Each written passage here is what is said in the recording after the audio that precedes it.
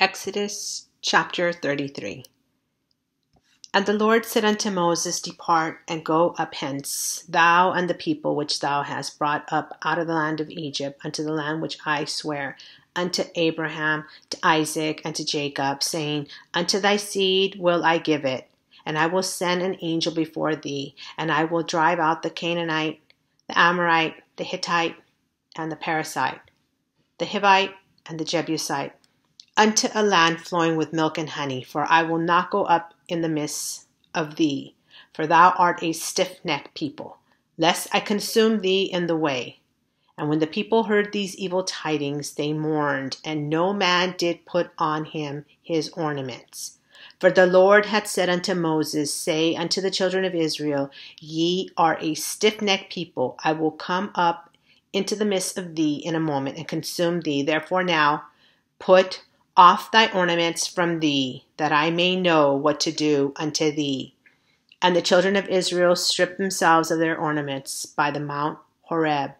And Moses took the tabernacle and pitched it without the camp, afar off from the camp, and called it the tabernacle of the congregation. And it came to pass that every one which sought the Lord went out unto the tabernacle of the congregation which was without the camp. And it came to pass, when Moses went out unto the tabernacle, that all the people rose up and stood every man at his tent door, and looked after Moses until he was gone into the tabernacle. And it came to pass, as Moses entered into the tabernacle, the cloudy pillar descended and stood at the door of the tabernacle, and the Lord talked with Moses.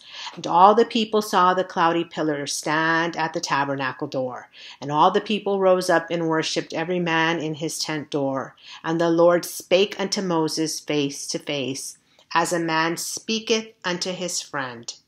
And he turned again into the camp, but his servant Joshua, the son of Nun, a young man, departed not out of the tabernacle. And Moses said unto the Lord, See, thou sayest unto me, Bring up this people, and thou hast not let me know whom thou wilt send with me. Yet thou hast said, I know thee by name, and thou hast also found grace in my sight.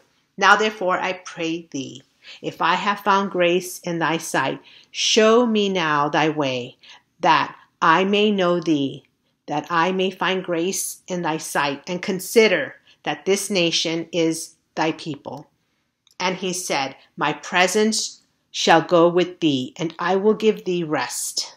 And he said unto him, If thy presence go not with me, carry us not up hence.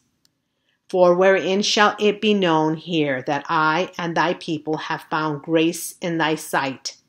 Is it not in that thou goest with us? So shall we be separated, I and thy people, from all the people that are upon the face of the earth. And the Lord said unto Moses, I will do this thing also that thou hast spoken, for thou hast found grace in my sight, and I know thee by name.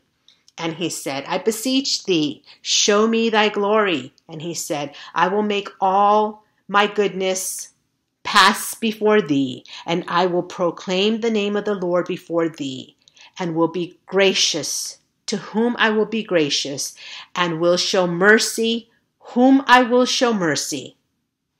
And he said, Thou canst not see my face, for there shall no man see me and live. And the Lord said, Behold, there is a place by me, and thou shalt stand upon a rock.